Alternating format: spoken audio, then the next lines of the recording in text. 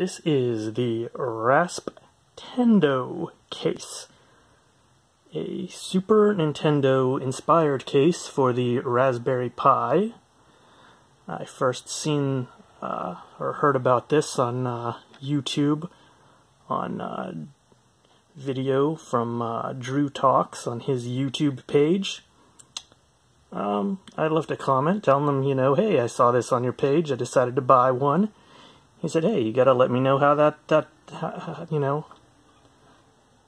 know how that goes. So I was like, okay, I'll try and do a video on it and tell you my thoughts.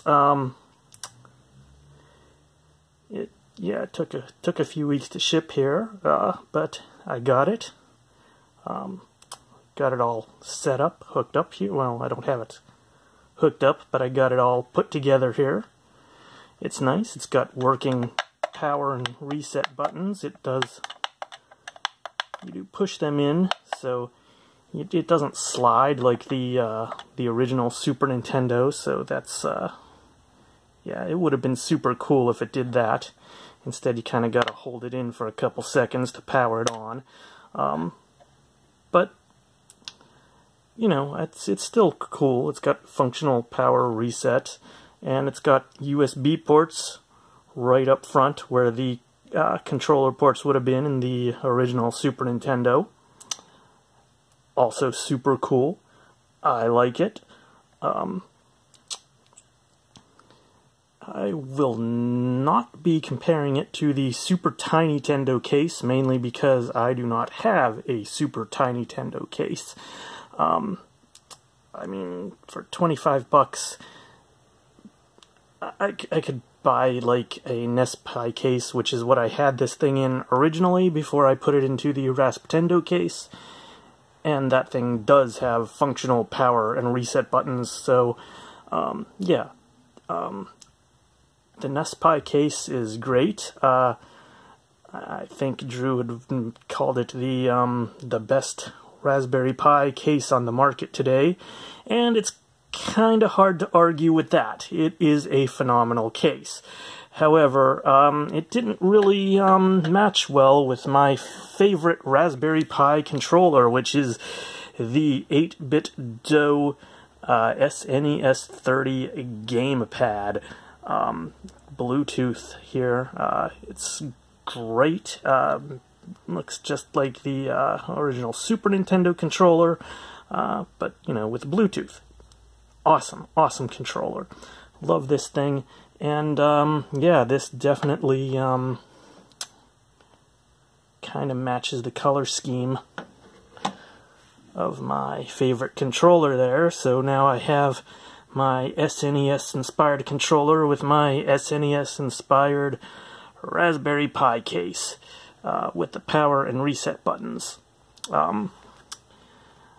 Now, it's definitely not without its flaws, though, and one thing being that there's these two USB ports in the front. They're the only ones available. The other ones are covered up. As you can see, so is the RJ45 jack. I know Drew had mentioned a couple times about how he does not like the placement of the RJ45 jack on the NES Pi case, but let me tell you, the placement of the RJ45 jack on this, far worse. This is totally a bad design choice, in my opinion. Wasn't really a deal breaker for me because I use mine on Wi-Fi anyways. However, I can definitely see how this RJ45 jack would definitely turn some people away from a case like this. Let me see if I can show you a little better here. See, I got this port covered up by this little piece of plastic here. However, you can, when you put the thing together, opt to take this out. Unfortunately, it does not open once the case has been screwed and put together. So yeah, that's kind of sit in place right now, so I can't really show you. I decided to keep mine covered because, I was using mine with the Wi-Fi and not the Ethernet cable.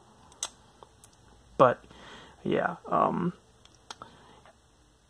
if you do want to set it up with an Ethernet, I didn't even try to put an Ethernet cable in there, basically because I was afraid I would not be able to get it out because of the way it sets in here back so far, because they had to make room for the little USB extenders which go up to the front here.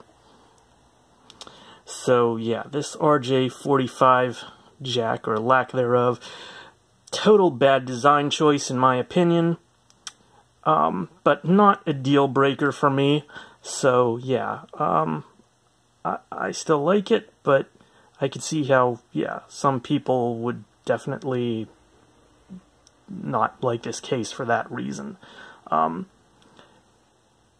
it definitely seems like it would be very awkward to get an Ethernet cable in there, and even more awkward to get it out. You'd probably need some tweezers or something. I wouldn't even know. Yeah. Also, I did have a very hard time putting this case together. It didn't seem to all want to fit quite right. I did strip one screw very badly when putting this thing in. I had to break out the power tools and get that screw out of there, which was not easy. I was able to replace that screw with one of the ones from my old Nespi case, though, so yeah, I certainly didn't want to cannibalize that Nespi case, but, well, I mean, I guess I could still reuse it if I want. But yeah, right now I got my Raspberry Pi in the Rasptendo case. Probably should have just bought another Raspberry Pi, because, you know, why not? You can never have too many Pis, right? The biggest thing that I do not like about this unit, though, and I will show you here. Hopefully you can see it on the camera. Let's see if I can plug this thing in. Doing this one-handed here. It's a little difficult. Alright. I gotta use two hands here, because I cannot do this with one hand. And hopefully you'll be able to see it. Yeah, once this thing is turned on, look at that. Look at that. Just look. Oh my god. What the living crap. You can literally see the LED lights from the Raspberry Pi right through the plastic on that case. That is ugly. Yeah, that right there, oh my god. Ugh, I mean, yeah, I suppose I could just turn it around and no one will see it, but yeah, it's got an LED light right there, and yet the power light from the Pi itself bleeds right through that plastic. It's probably not hurting anything except my eyes, because that is an eyesore. That is just plain awful.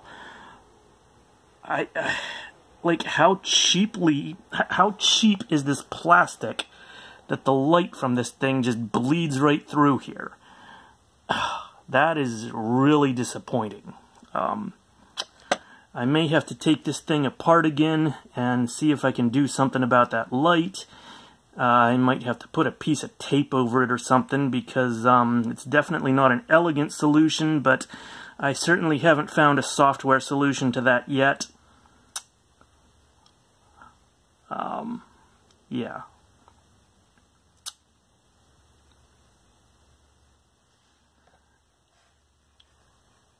That's just, that's crazy to me. Ugh.